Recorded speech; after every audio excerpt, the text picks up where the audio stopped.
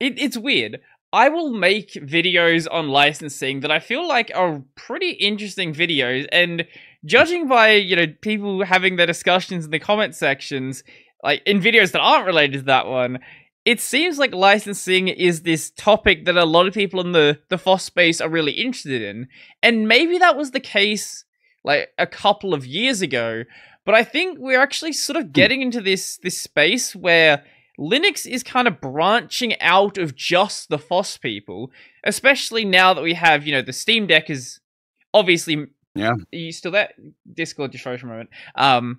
Like, you've got the Steam Deck now, where now you've got a lot more of the Linux gamers, and you had Proton for a thing, like, quite a while now. So, using Linux isn't just a thing that only the FOSS people are doing now, and I guess the proportion of people that are using Linux that actually care about the license and about how things are licensed, I don't think the raw number is going down, but the overall it looks like a lot less because of that growth that Linux has been having.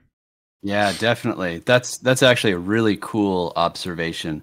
I see on Reddit all these people, like presumably kids that are getting into the Steam Deck, they're getting into Linux, and they're like, whoa, you just pass in these parameters and all the performance changes and stuff. Like, you know what's funny is back in XP and Vista and 7, you could do that too. Like, that's how Windows, like, you pass in all these crazy parameters and get games and stuff to behave different. And now with Windows 10 and 11, it's just like, this is how it runs, and there's really not much you can do to fine tune it or whatever.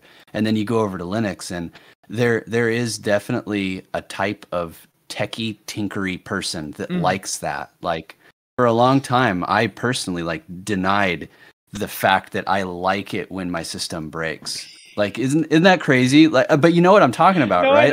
I know exactly what you mean. Something screws up, and I'm like, all right, I'm rolling up my sleeves, and we're gonna get to the bottom of it. And what's cool about it is a lot of times after fighting with that challenge, I'm smarter and I'm better equipped to deal with issues like that. Like, for me personally, I like that. And I can see how not everybody is like that, but I like it. No, I use Arch, so like, yeah. So that's your jam. Exactly. Well, I've sort of turned my system breaking into a job, so like there is that as well. But even just when I was like first starting to use Linux, I did enjoy it when something, as long as I didn't have like an assignment due or something at the time. But when I wasn't super busy with other things, if something went wrong, like that's an opportunity to learn something new about your system. Like, hey, I didn't understand the way that GPG keys worked, for example, and my keys had expired in my package manager. So now I have to go update that list, and because I'm going to update it, I might as well like look into why that's a thing that needs to be updated. Why this is a thing that we have connected to our packages, or a recent issue with Grub where there was like this broken version of Grub Shift, and you got burned by that too. I skipped the affected version, so I didn't have any like bootloader issues with it, but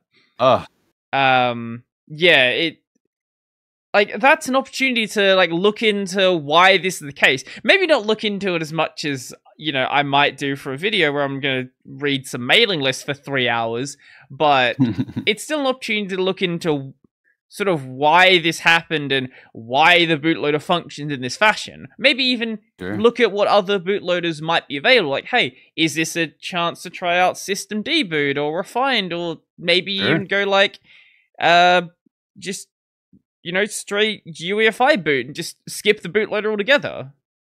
Yeah, totally. I've graduated from QA and software. I guess it is software engineering. I'm like a systems engineer, basically. Like, some people would call it DevOps. I don't like the term DevOps very much. I'm just a operations dude. But when something breaks and screws up like that, my thought is like, okay, this will never happen again. I am going to find a way to script this so this never breaks or screws up again. So that's I wouldn't have that drive had I not used Linux and had my system break. And it's don't get me wrong, like it's painful.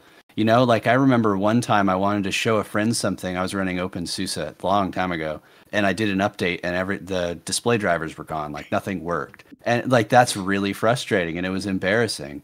But like, damn it, it was character building, and I'm a better person because that happened. Mm-hmm.